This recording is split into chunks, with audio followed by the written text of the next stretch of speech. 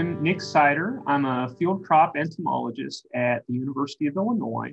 And in this presentation, we'll be going over scouting and identification of corn insects in the north central US. So just to point out in this presentation, I'm really going to focus in on identification and scouting methods. If you are interested in economic thresholds in particular, that information may vary from state to state. So I would encourage you to look up the information from your own state extension program as far as the economic threshold for your area. And I'll try to provide some background information within the PowerPoint, within the presentation. But with that, let's get started. And I'm going to go sort of in order of the growing season. So we start with a number of seedling pests. These are insects that in some cases are feeding on the corn plant as soon as that seed is planted and germinated. And that scouting window for these pests is really from planting on up to around V5. One key environmental factor that can influence this is the temperature. And what we find is when we have cool temperatures during and shortly after planting, while that seed is germinating, if it slows down the development of that seed, that actually extends the window of time that that plant is vulnerable to damage from these insects. So when we get into those cool temperatures, just prior to or just after planting, that's where we have to be especially vigilant for these insects. Now, the first of these I'll discuss are wireworms. And wireworms are larvae of the click beetle. You can see a click beetle over here to your right. You can see, I think from the picture, the reason they call this a wireworm. This is somewhat of a stiff beetle larva, has a hardened exoskeleton, this yellowish to orange to straw-colored coloration. One thing that's a little bit unique about wireworms compared with a lot of the pests that we look at in corn is they actually go through a generation that in many cases, for many species, there are several species of these that damage corn, but that life cycle will go over several years. And as a consequence of that, in many cases, you will get fields that are a problem field for wireworms. So if you have wireworms in a given field in a given year, you're likely to have that problem again in subsequent years as those wireworms go through their life cycle. Now, wireworms feed on a variety of different vegetative tissues, but in corn, they actually really like to feed on that growing point and on that germinating seed as it's coming up. This can cause stunting, and this can cause direct stand loss, killing of the plant. And while this issue is uncommon, it can be fairly serious in those problem fields where it occurs. In terms of scouting, you can either actually dig up the soil and sift through it and look through these, or what most people prefer to do is to create a bait station. That's a bait made of either germinating seeds or decomposing dough made out of flour or oats. Either way, that's going to release CO2, which is what's going to draw those larvae in and attract them and help to monitor for wireworms in your field. The second of these early season stand reducing pests that I want to focus on is the seed corn maggot. So the adult here is a fly. It actually looks very similar to a house fly. It's a little bit smaller. You can see that on your right. And the larvae of flies are referred to as maggots. You can see one of these here feeding on a corn seed. And in this case, when that corn seed's broken open, you can actually see that there are several of these larvae inside feeding on that tissue. And so these larvae do direct damage to that germinating seed and prevent it from successfully germinating. So they'll directly reduce stand by feeding on that seed. Where you get into issues with seed corn maggot, they're particularly attracted to volatiles that are released during tillage, and especially during tillage of decomposing organic material. So we're talking about fields that have been planted within a week or two of a extensive tillage operation. especially if that tillage operation incorporated either livestock manure or green manure from a cover crop or from a forage or simply from a weedy field.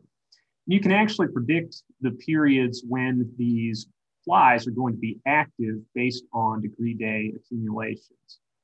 So they'll go through several generations per year, but it's that first generation that we're worried about. And so you can predict the activity of those flies using a degree day model.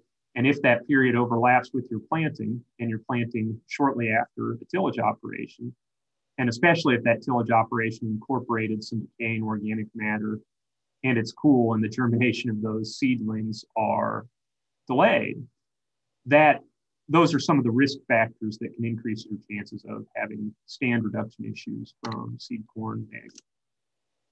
There are a number of other relatively minor pests that will feed at the seedling stage as well.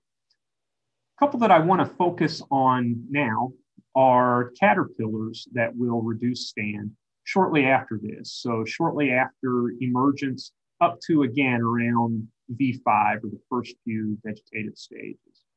And we're talking here about cutworms, primarily the black cutworm and the true armyworm. In both cases, these are moths that are migratory. So they will be flying into most of the north central region from the south, from the southern states. And those moths will be attracted to different types of vegetation depending on the species. So in the case of the true armyworm, this true armyworm moth, as she's migrating in from the southern US, she wants to lay her egg masses on dense, grassy vegetation. So not necessarily a pure, clean stand of corn, right? What she's going to be more attracted to are, for instance, wheat fields, cereal rye fields, perhaps, or grassy weeds, grassy ditch banks, that sort of thing. And that's really where those larvae want to feed. What happens occasionally is that initial food source gets taken away, either through a herbicide application, if it's a cover crop, or if it's weeds, or because the plant is drying down in the case of winter wheat, for instance. And when that plant goes away, those armyworm larvae will migrate away from it and potentially migrate into corn and cause damage to corn. You can see the appearance of these armyworm larvae. A few things to note here. There's several different species of armyworm. That's why we call this one the true armyworm. They can be difficult to distinguish. One is the timing. With true armyworm, we're especially concerned, again, during the early seedling stages.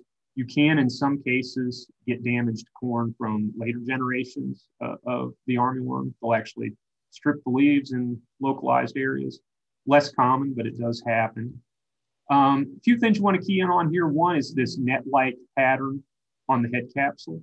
Two, if you look at the prolegs in here, these will actually have a dark band across the prolegs here. And then in addition, you'll have this lighter colored band across the side of the body. And one thing to always keep in mind when we're talking about identification of caterpillars, color may or may not be important. Color has a tendency to vary quite a bit. But the patterns, the relationships between those colors, these alternating bands, for instance, or this dark band across the prolegs, that tends to be a little more consistent. So just keep that in the back of your mind as we talk about some of these other caterpillar pests.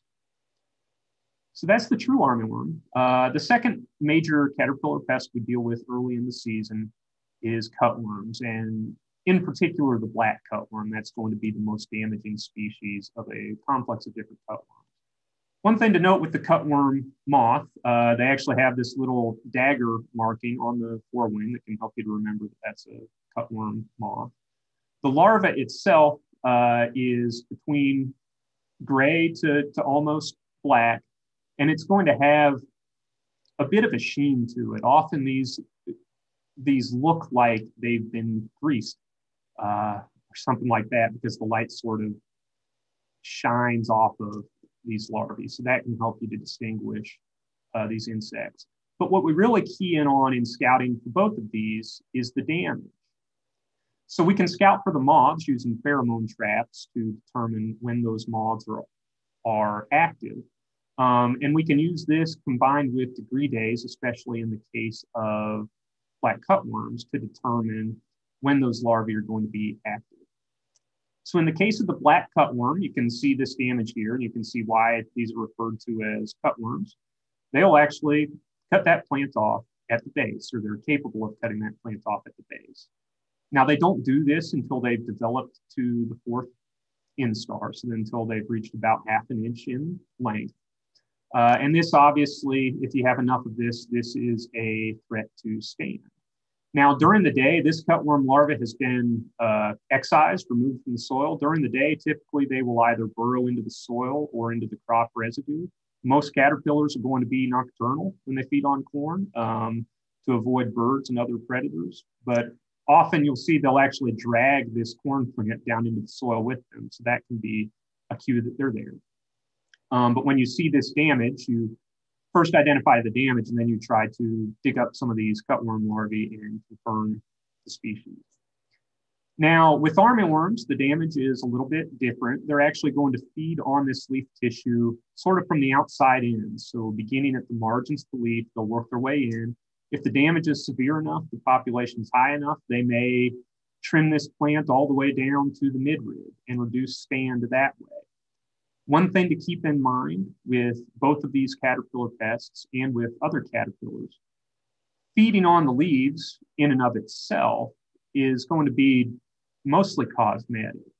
It's when we start to see stand reduction, either because the plant has been killed by cuttings such as this, or by eating this all the way to the base of the ground, or stunting for those same reasons. That's where we see yield reduction actually occur from these insects. And black cutworm tends to be a little more apt to do that than armyworm. Most economic thresholds in most states are going to be a little bit lower for black cutworm. We're going to tolerate a little less of that kind of damage than we do with the true armyworm. But one thing to keep in mind here, these and other caterpillar species will also feed through that leaf, and this will often result in these repeated leaf holes called shot holing. European corn borer, an insect we'll talk about in a few minutes, is notorious for doing this. Note that this damage in and of itself is going to be, again, largely cosmetic. But when you see a lot of this kind of damage, that can be a cue that you have a population in that field that you may need to watch to ensure that it doesn't turn into a damaging population later on as that plant reaches a more sensitive stage and as those caterpillars increase in size. The next, I want to briefly review billbugs and stink bugs. And these are two very different insects in terms of their biology, but the damage that they do, especially early in the season, especially around that emergence time frame into the early vegetative stages, can be quite similar in appearance. So with the billbug, this is a weevil. It can be difficult to find these. They'll very often be found, as this billbug is, upside down on the plant. They actually burrow into the plant in the growing point with this snout. They have chewing mouth parts at the end of this snout. And that will result in these repeated holes, similar to the shot holing, but you note that this damage is actually sort of elongated. And if you have enough of this damage early enough, it will actually result in stunting of the plants. Now, typically, we're only going to see billbug damage in fields that were either planted into what used to be sod or a pasture, turf of some kind, or if we have a history of issues with yellow nutsedge in that field. Another pest that tends not to be a problem in clean cornfields, right? There tends to be a reason that these billbugs are in the area. With stink bugs, you can have damage that looks quite similar to this if they feed during the vegetative stages. So again, and with all of these, you can imagine what happens is they're feeding while that leaf is curled up, and they leave that hole, and as that leaf opens up, they sort of unfold, and just like a paper snowflake you might have played with when you were a kid, it sort of stretches that damage out and repeats that damage across there. With stink bugs, when they do this, you get this sort of elongated tearing sort of damage, as you see here. And again, that damage in and of itself to corn is cosmetic. That's not going to reduce yield. If you have stink bug feeding at the wrong time, however, you can lose yield. And in the north central US in particular, where we worry about stink bugs, is when they feed on that plant right as it's emerging from the ground. And this doesn't happen very often. Typically, there's some extenuating circumstance that resulted in a higher than average stink bug population in a field. But it can be fairly serious if you get that feeding as those plants are spiking, stunting the plants as you see here. Now, during the vegetative stages, it leaves this cosmetic damage here. No big deal. You see a little bit of that. We can see a little bit of that in just about every field every year in East Central Illinois, where I'm at. Rarely enough to amount to anything. If you get enough feeding during early ear formation, these can deform ears. And in particular, in the southern United States, that can become an issue in cases. And as stink bugs seem to be getting more prevalent in the north central US, that's something to watch out for. But again, something that doesn't happen very often. Now, the next insect complex I want to discuss are corn borers, and particularly the European corn borer. And there tend to be multiple generations of European corn borer per year through most of the north central US, like we have in most of Illinois. You have 2 generations per year. But if you go further north, if you go on into Wisconsin and Minnesota and the Dakotas, for instance, you may only have 1 generation per year. If you go into the southern United States, you may have 3 or 4, or even 5 generations per year, depending on how far south you go. BT crops in particular have been very effective for control of these insects and have reduced the populations pretty dramatically over a large area. But we still see issues with corn borers, and in particular, we'll see issues with corn borers in isolated pockets where you have conventional or non-GMO or specialty corn that does not have that BT trait, and especially where you're growing that continuously in the same area year after year. That's where we tend to see some issues still with corn borers. So this is an insect, as the name suggests. The larvae actually bore into the corn plant, either into the stalk or into the shank of the ear. You see this larva has this kind of creamy white coloration and these rows of bumps across the back of the body. One thing that's interesting about European corn borer, if you come across these larvae, they'll actually crawl backward. If you sort of poke at their head, you see kind of the darkened, flattened head capsule up here. They're actually capable of crawling backward, and you can use that behavior to help identify them, help to especially distinguish them from some of the other caterpillars that will feed on corn ears. When we talk about scouting for European corn borer, the most critical time for this scouting and the most critical damage from this tends to be during the early to mid reproductive stages. So from around BT on into the early vegetative or reproductive stages. And at that period, we're really scouting for the egg masses. So we can use pheromone traps to determine when the moths are active and use that to guide our egg mass sampling. Now, if you're managing this insect with an insecticide, it's really critical to time that insecticide between the time those eggs have been laid and the time that those larvae actually enter into the plant.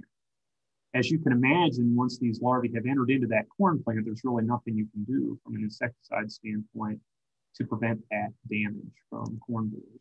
So scouting and the timing of scouting in particular are going to be critical if you're in a situation where you're worried about European corn borer.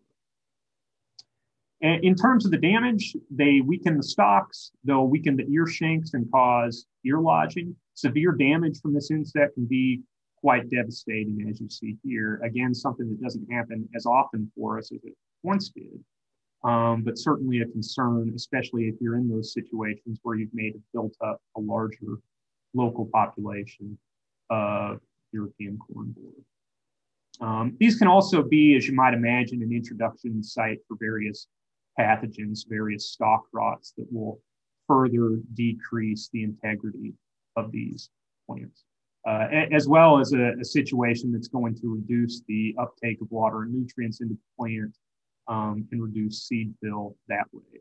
So really multiple mechanisms by which this insect can damage corn. In parts of the north central U.S., and in particular, I'm talking about very southern Illinois, parts of Missouri, parts of Kansas. Historically, we've had problems with the southwestern corn borer as well. And this is another species. The damage that it does is quite similar to the European corn borer, and actually the management is quite similar, based heavily with southwestern corn borer on pheromone trapping of the adult moths to time those insecticide applications if they're needed. Again, various Bt traits are quite effective for control of this insect. Now, throughout most of the north central United States, corn rootworms are going to be the most important insect pest. Most of the time, most years in most parts of this region, this is the insect pest that we are the most concerned about. There's multiple different methods of scouting that you can use for corn rootworm depending on your goal. So this is an insect that goes through one generation per year, and the control, whether it's an insecticide or a Bt crop, goes out at planting.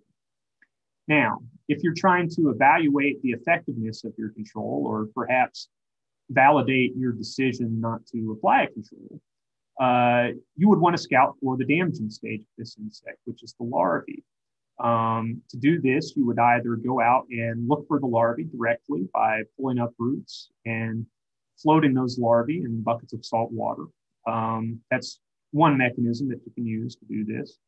Probably a more effective mechanism to evaluate larval activity is to actually go out and evaluate damage by digging up corn roots and quantifying that damage that's been done to the roots. And you want to do that really beginning around tasseling on into the mid to late reproductive stages. You don't want to go too late, or that root starts to mature and decompose, and you're performing more of an autopsy on the root at that point than really identifying the damage as it starts to break down. If you're scouting to determine your risk of damage the following year, you're going to then scout for the adults. Really, through most of the region, this is going to be in July on into August. Of course, these could be a little bit later the further north you go within the north central U.S. And to scout for those adults, there's two different methods you can use. You can use whole plant counts in corn, where you simply count the number of adults per plant on a number of plants per field. If you do this, you want to concentrate your efforts at that ear zone. These adults are going to be feeding on the silks and the pollen primarily when they can get it. So that's where you'll find the highest concentration of these. You can also scout for corn rootworm adults. The way I prefer to do it, and the way a lot of people anymore prefer to do it, is with yellow sticky cards placed either around the ear zone, so around the stalk just above the ear, or if you're scouting soybean, like we have to do in east central Illinois, where we have a rotation-resistant variant of the corn rootworm, on posts out in that soybean field. Now, throughout most of the north central United States, corn rootworm is going to be a problem primarily in continuous corn, primarily in corn grown after corn. That's where we tend to see the highest populations. And in recent years, that's really where the issues have been concentrated. But there are rotation-resistant populations of corn rootworm in different parts of the north central United States, including east central Illinois, where I'm based out of. So there's two species of corn rootworm that we are really concerned with. That's the western and the northern corn rootworm. The larvae look essentially the same. You can see they're quite small, size of the head of a pin when they first hatch. When they're visible to us down in the soil, they get up to be right around half an inch, maybe a little greater than that. You'll note they have this darkened pad at the end of the body and a darkened head capsule. That's a good way to distinguish these from some of the other larvae or beetle larvae or fly larvae that you may find scurrying about in the soil. These larvae are going to feed on corn roots, and ultimately that feeding will cause pruning, as you can see here. They're actually essentially cutting off that leaf area and leaving only sort of a stunt. And to quantify that root feeding damage, you actually quantify the number of roots that have been pruned within an inch and a half of the soil line. Above ground, if you have enough of this feeding and you have enough of a wind to knock that plant over, you'll see this, what we call gooseneck lodging, where that plant falls over and then rights itself and it gets this little crook in the plant. Or it may fall all the way to the ground, as you've seen here, and not pop back up. And we're worried about the yield loss, certainly from just a loss of effective root tissue, but this lodging can be particularly devastating, can make the harvest difficult, if not impossible, depending on how much that occurs. Very serious issue when this happens. And again, you want to evaluate the impact of this in mid to late July, essentially, sometime after tasseling and before about Arthur. Now, when we're looking at the adults, and again, these are what we want to scout to make our decision following year. The Western corn rootworm is the more widespread of our damaging species. This is the more economically important species in corn. You see these have yellow and black elytra. These black markings may be stripes, as you can perhaps see here, sort of poorly defined stripes typically, or it may be sort of a black smudge along the back of the larva here, or the adult here. One thing you want to note, the body of the Western corn rootworm, the venter as we call it down here, is usually sort of a yellow or a greenish coloration. It's actually somewhat translucent, and that's going to help to distinguish it from the striped cucumber beetle, which I'll show you in a bit. When we look at the northern corn rootworm, this is going to be fairly easy to identify. They tend to be green, both their elytra and what we call the pronotum up here. They may be more of a tan or even a brown coloration, as you can see in the picture on the left. In terms of the damage they do, very similar. One slight difference with northern corn rootworm, they do get around a little bit more when it comes to their food sources. And you'll find these in many cases in giant ragweed and in other weeds feeding on that pollen. And actually, these adults can become a pretty serious pest of cut flower operations because they like to feed on a variety of different flowers as well. Now, a number of other species that are very similar in this family that you see. One you can see down here sort of burrowed into a pumpkin plant, and you can see over here. It's what's called the spotted cucumber beetle, also known as the southern corn rootworm. This can also be a pest of corn, although it's quite a minor pest of corn. You can see relatively easy to distinguish from a western corn rootworm that you have up here. These have spots instead of stripes. They have this little heart shape at the back of the pronotum here. The other one that's a little more difficult is the striped cucumber beetle. And you can see a striped cucumber beetle here, and in comparison with this western corn rootworm adult, those two look pretty similar. Two key differences here. One, the stripes on a striped cucumber beetle are going to be much more well-defined, which hopefully you can see in this example. There's a little more smudging of coloration between the stripes over here on the left on the western corn rootworm. The other big difference, the thing to key in on, is that the body of the striped cucumber beetle is going to be black. It's going to be opaque. You're not going to see through it and have a yellow or greenish body as you do in the case of the western corn rootworm over here on the left. Now, another series of pests that you want to be able to scout for are the ear-feeding caterpillars. And in particular, in terms of identification, we're going to focus on the western bean cutworm and the corn earworm. One thing to keep in mind, the European corn borer that I spoke with about you already can also feed on ears, though that's not where we're most concerned with those larvae. In terms of scouting for ear-feeding caterpillars, the way that you scout for western bean cutworm is going to be a little bit different than the way that you scout for the others.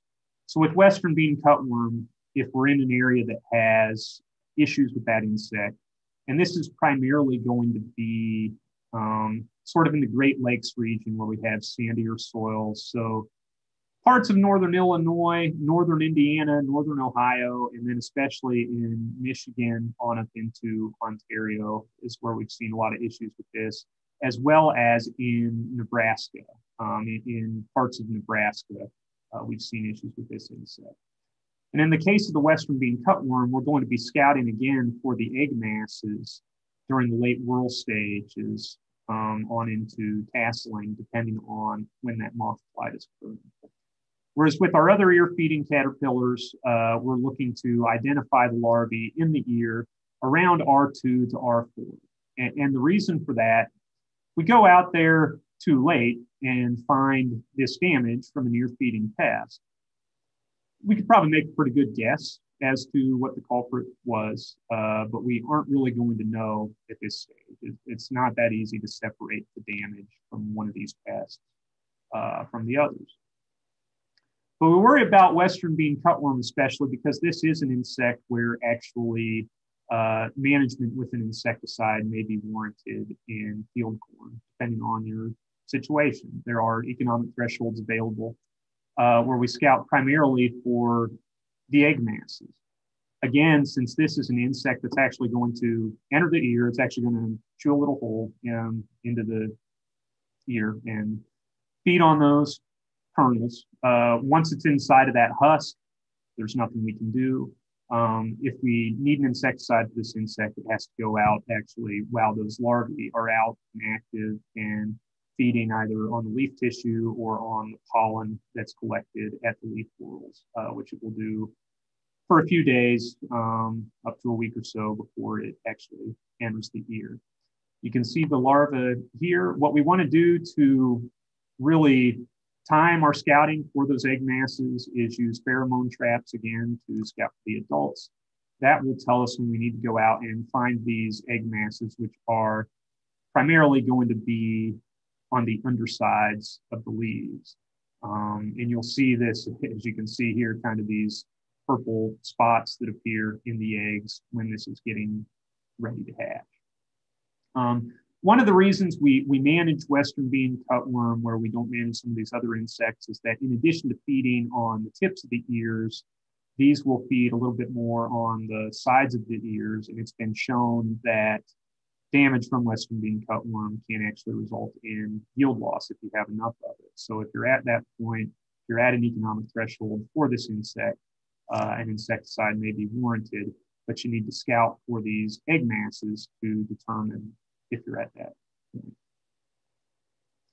Now, the corn earworm is a more widespread pest. It's particularly going to be more widespread in the southern part of the north central US, and actually the further south you go in the United States, the more of an issue you have with this. And these moths are going to be highly attracted to corn while it's silking. They really like to lay their eggs on those silks.